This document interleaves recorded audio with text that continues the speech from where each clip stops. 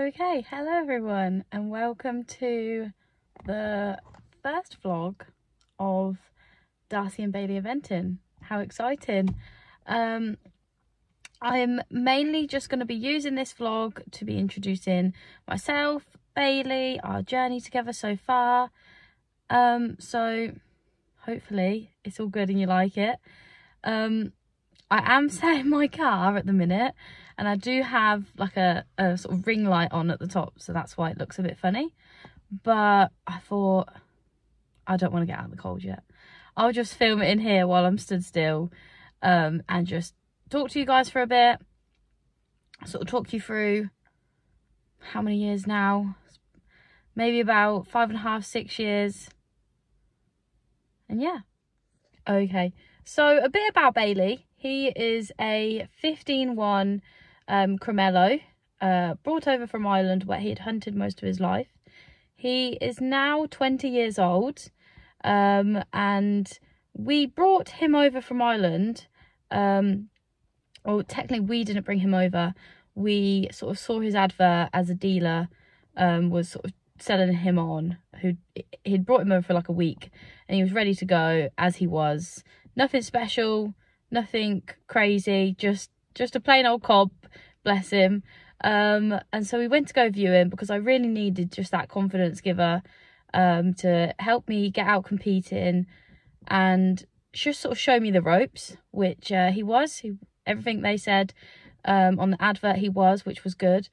But he was quite green in the school and his flat work, but that didn't matter. He had a very sort of stable and placid temperament, which I just sort of bonded with immediately. So that was the main thing for me, that was his selling point, bless him.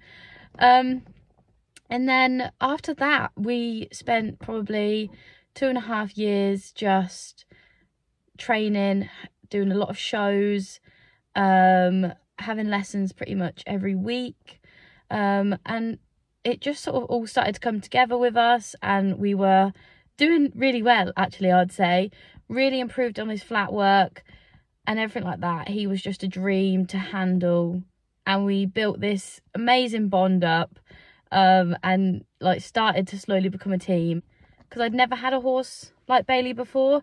He was very independent, he's very quick to a fence, he'll take you into a fence, whereas I was always the one pushing the horse to a fence, come on, like reassuring them. Whereas Bailey, it was like, ooh, like it sort of shook me up a bit to start with, but once you get used to him, he's a lot of fun. So yeah, 2.5 years about that went by, and unfortunately my dad passed away due to cancer. He had only been diagnosed for about a month. From sort of being diagnosed to passing away, it was a month, so it was a short period of time, and I was about 15, 10 and 16 at the time, and I just couldn't cope with it. I couldn't cope with losing my dad, going up to see Bailey and riding every day. It was just, I was exhausted from all the emotions going through my body and having to deal with all that. It was it was horrible. It was really hard. But as well, not only that, it was Bailey and sort of horse riding in general was a very sort of like a thing that I'd done with me and Dad. It was a very like partnership between us two.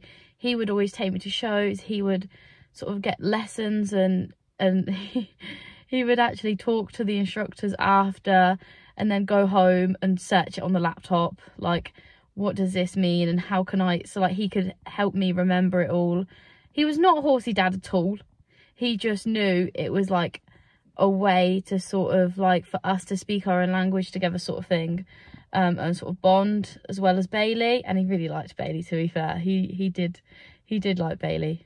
But yeah, so I also struggled, like, I don't know the word, guys, but I really struggled sort of parting between Bailey and Dad. Whenever I went up to Bailey, it would just bring up all the emotions of Dad again and losing Dad.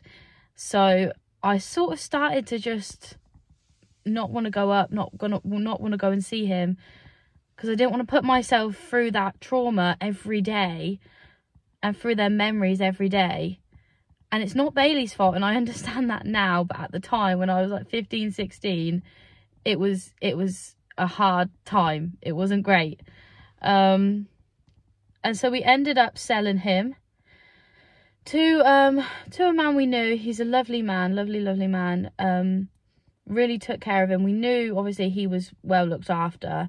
He didn't really do much for I think he was there for about 3 years, maybe 2.5, 3 years as well.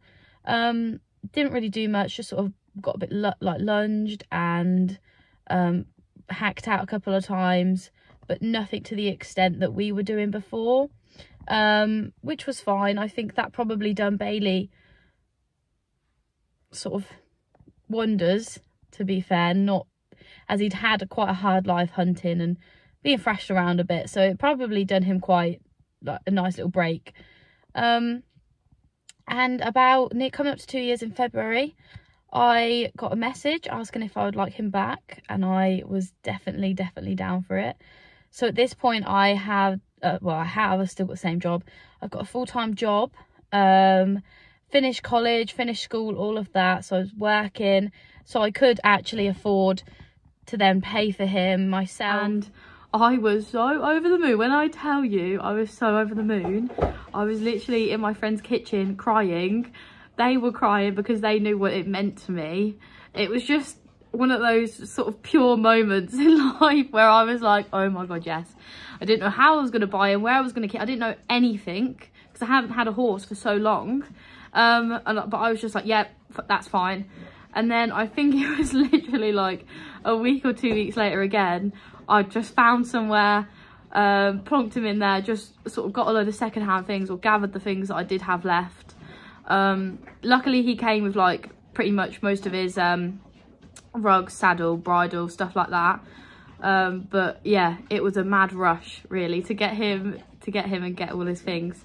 And that's pretty much where we've ended up here, in this stable. And then I've just had him for coming up to 2 years now in February. And it's been good. We done our first event last year, so that was also a moment where I was crying. It just like to get over that last like cross-country fence. Oh my gosh, it's such a adrenaline rush going around. So yeah, we didn't do great, so it's not like we won or anything. Because silly me decided to not put studs in on the dressage, and every canter that I asked for, we just slipped into it and slipped out, and it was a bit messy. Are you gonna come say hi? No. Oh, hi. Yeah, so I mean, you learn, don't you? You learn. Go. It was the first event. I was bound to do something wrong, and so that's why I'm bringing you along this year / next year, winter training / next season. So hopefully we can do a lot more. Winter training, there's a lot planned. He's doing a lot at the minute. He goes to the treadmill at Moulton pretty much fortnightly. We've just started lessons again, fortnightly. You just keep coming over here. So hopefully I can bring you along to those. If my mum works out how to help me with the camera. And yeah, it's just a bit of progress just to see. I'm gonna insert a ton of videos at the end, just to show you obviously him and me together. He's now on the rosettes. Brilliant. He's in a cheeky mood tonight. So the last couple of weeks Bailey has had off because he started getting a lot of nosebleeds,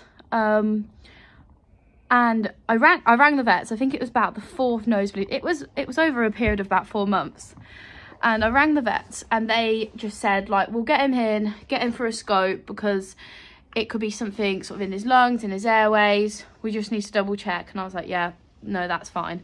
So we got him in, we got him for a scope. They couldn't see anything serious.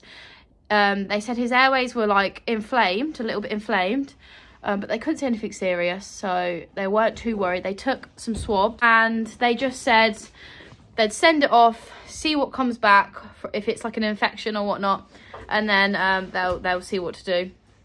So a couple of days later they came back and they found out that he has asthma, basically, or had asthma. I don't know really the terminology. And so I went and picked up some steroids. He had steroids for 2 weeks, and they said, see how he goes then.